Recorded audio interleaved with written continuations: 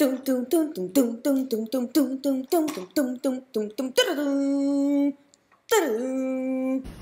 ready for a Mission Impossible? Today is the day where we are making a full, entire, comfortable, double couch out of cardboard.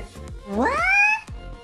This is amazing. I can't believe this is happening. Yep, I did spend the last week experimenting with cardboard. We already did the chair, this one over here if you want to go and check it out. But this time it's going to be completely different because the cardboard is not going to be the statement piece of our furniture. It's going to be invisible. Nobody is going to know that our couch is made out of cardboard. Yes, it's going to be a secret between us, me and you. We're not going to tell anyone. A few weeks ago, I asked you guys here on the channel to vote and decide which couch I'm gonna do this time. The challenge was between these two different couches. And at the end, this one was the winner. It was a tight competition. It was so exciting for me because every day I was counting the votes again to find out which one was gonna win. And at the end, we are gonna make the half moon couch. Let's start. I decided to do something that would fit the little corner of my room but also can sit 3 people. So I went for 1.30 meters. But guys, keep in mind that everything I do can be adjusted to what you need. So to the size that you want. If you want a 2 meters couch, do 2 meters. If you want it tinier, do it tinier. I also went and marked 7 centimeters of depth of the area where I wanted to add the back of the seat. If you're new to my channel, welcome! And don't forget to subscribe. We do incredible tutorials every single week. I want the seat and the back of the couch to be one entire piece so that I'm sure that it's never gonna pull off when you put pressure on the back, while the bottom, I'm sure that the gravity and your weight on itself is gonna keep it stable. So that's why I'm gonna draw now the bottom shape, and then all the connection pieces are gonna be one piece, bottom and top. So how do we make sure that this carton is actually gonna hold your weight? What I did is draw vertical lines every 6 centimeters and also wrote down how long the line was, so to keep it as a reference. It's working. It's working. It's working. I feel so confident about this. Here I'm giving you a better view of the measurements that I did and the drawings, but actually it completely depends on the initial shape that you draw. You just have to draw straight lines and measure them. After that, you go and cut out the base of our couch. It's going to be the entire structure of everything else that we're going to build out. My cardboard was not long enough, so I actually had to attach 2 cardboards together in order to make a 1.30 meters couch. Let me explain you what is happening now. We have tons of little stripes everywhere, and all that this line means is how long, how deep the cardboard that we're gonna cut is. But we have to add the height that I want my couch to be tall, 40 centimeters, and the back where we put our arm, I want it 65. So what happens now is this. Every time I see a line, I'm gonna draw 35 times 40, that is the height of my couch, so that's what I'm gonna draw on this one. And every time that there's also the back of my couch, I'm instead gonna do the 52 of this line, for example, plus 40 of the height of my couch, but on the back, the last 7 centimeters, I'm instead gonna go to 65. I'm gonna show you now what I'm gonna do with all these cardboards. Basically, you see me here trying twice the measurements that I told you. You see I marked the height, I marked the depth that is different for every little segment of the couch because it's a curvy couch. And then on every corner, I go and add a curve because I didn't want the end of the couch to be squared. I wanted to have more a soft shape. There you see now that this is the sitting area with the back of the couch. I copy it twice. Actually, I will copy it 3 times for every single piece. So when I stick them together, it's going to be more stable. I also put a letter that connects and then help me understand which drawing connects to which line on the cardboard, and then I cut it again. Here I'm doing the C, and I'll do the D, and the E, and the F. Basically, it's tons of them to draw. But don't make the mistake of doing also this area with the back seat.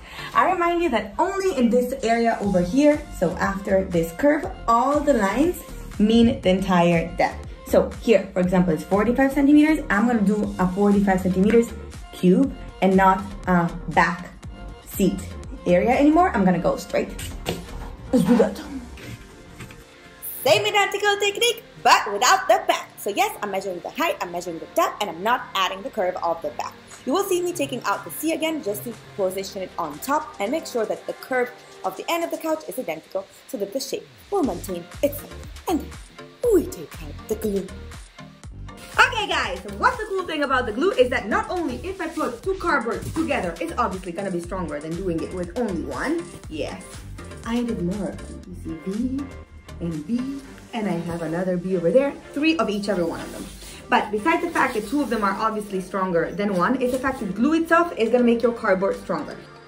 Like in every tutorial I do, we reach the boring section where you have to do the same thing repetitively over and over again. So we have to now glue together every time the same shape, one on top of the other. I'll do this for the base, and usually you have to put something heavy on top, but I had tons of pieces of cardboard, so placing them all around my apartment there was no chance. So I decided that instead of putting something heavy on top, I would just tape them together so that they would glue in the correct position. Then I did the same thing with all the other little pieces of the cardboard, and I was done. Look. They were like, I don't know, I didn't count them. And just when you think that you had enough about glue and you don't want to see it anymore, you take out even the stronger guns. There we go with the hot glue gun, and we're gonna attach all the pieces that we created on top of the base, exactly following the lines. I also cut it a bunch of this ones, so to give it stability. You see it inside? Now, luckily enough, we have a guideline already drawn on the base of our couch, and we just have to stick the B on the B, the L on the L, any letter on top of the right one. And also put these little tiny ones in between so to give it stability. Yes, I did draw at the beginning a straight horizontal line, but I decided that it was a lot easier to make tiny ones to put them inside instead of a long one. I dare you to tell me that this is not the coolest thing you've ever seen.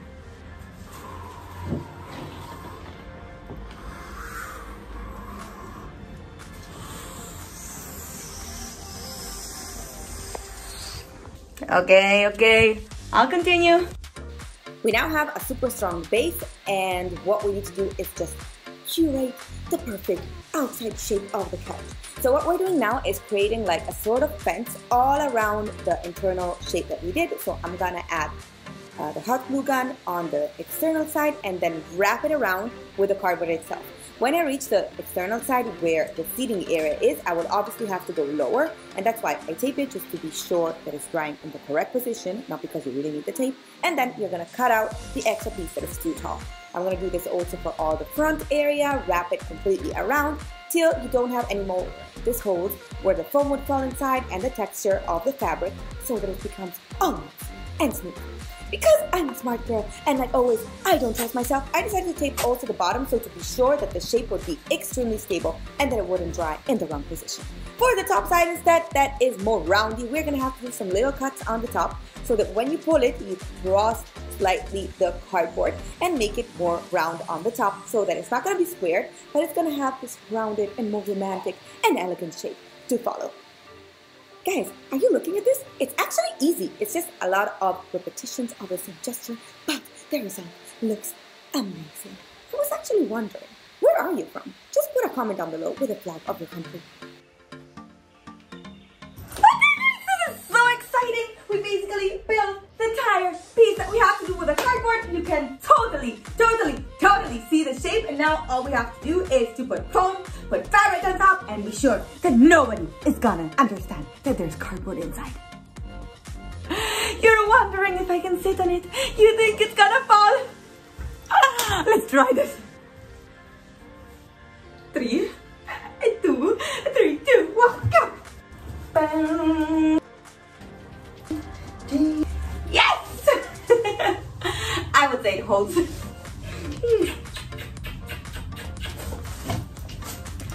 Let's go and cover it up. Stability is one thing, but comfort is another one. So I decided to spice up my couch with a little bit of foam. This is only 2 centimeters thick, and it's gonna make the back seat and the sitting area way more comfortable. So what I did was simply glue it on top of the back. You use your hot glue gun again. I cut it of the same height, and I'm just gonna round it around the area that I need to cover it up. Once you reach the external side, we are finally gonna go and cover all this with fabric, but you can staple fabric. I will show you now the best trick of your life. if you need to staple, cardboard is not gonna hold. So what you can do is take out your glue again and start putting napkins on top of it. This is gonna make the cardboard way more sturdy, and it's gonna hold all your siblings. Guys, this is literally the most exciting thing that I discovered this year in the DIY world, because all the time that I wanted to build furniture with cardboard, I was like, how am I going to staple the stuff on it? I would need to add plastic. I would need to add something. Instead, no. This hack is amazing. You just add glue, a napkin. Once it's dry, absolutely solid, you can staple anything you want on top of here. And if it's not strong enough, just add a third layer on top. It's going to be rock solid. Yes! This shows you that now cardboard can be used exactly as if it was wood, but for like 1/10 of the price.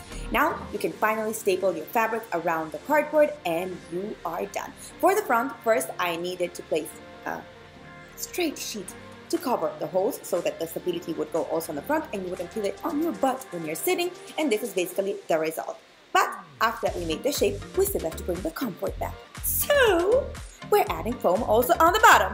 Following exactly the same shape, I just placed it on the floor and then I started to trace the line on top of the foam. I'm gonna draw it and then cut it away. Oh, this is so cute. And just cut everything out so we can place them one on top of the other and glue them together. Once we have our cardboard and we have the foam of the same shape, finally have to do also the fabric to wrap it around. So I'm gonna do it a bit wider, so I added like 5-6 centimeters on the shape of our base, and then you can go and staple it inside because I had already strengthened the cardboard, so it makes it super easy. You're gonna have to do a lot of little cuts because when it's not a squared shape but it's more rounded, to wrap it around is a lot easier when you make little cuts, exactly like the technique that we used on the back, on the cardboard, where we did the cuts. I had to measure now the front of our couch because it wasn't 40 centimeters anymore, it became 43 because there was the height of the foam that I added. Now, to cover all the extra cardboard on the back and the front, I will make an extra layer, cut of the same size, and I made sure to cut only till where the end of the back of the couch ends, because on the original, look over here, there's a sewing in the connection between the front and the back, and that's why we're going to do it with 2 separate pieces. As you can see, gluing squared shapes of fabric is way easier because you don't have to do any extra cuts. You just add the glue on the cardboard, fold the lap of material that you need, and you're basically done. It's super simple. Now we are going to use all this fabric wrapped in the cardboard to wrap a second layer on top of our couch. And this is basically going to be the finishing line that is also going to cover all the ugly stapling that we had done on the back of our couch, making it look so finished, so perfect, and without seeing all the disgusting stuff that we have on the inside. Guys, the couch is literally done and I cannot wait to show you the result. It looks incredible. I spent like pennies to do this. Before I show you the result, don't forget to subscribe. And yeah, I also had extra cardboard. I consumed way less than I thought. So this means that we're also gonna try a different model for next time. If you have suggestions, just leave them in the comment down below and I will totally do them for the next episode. Let's go and see the result.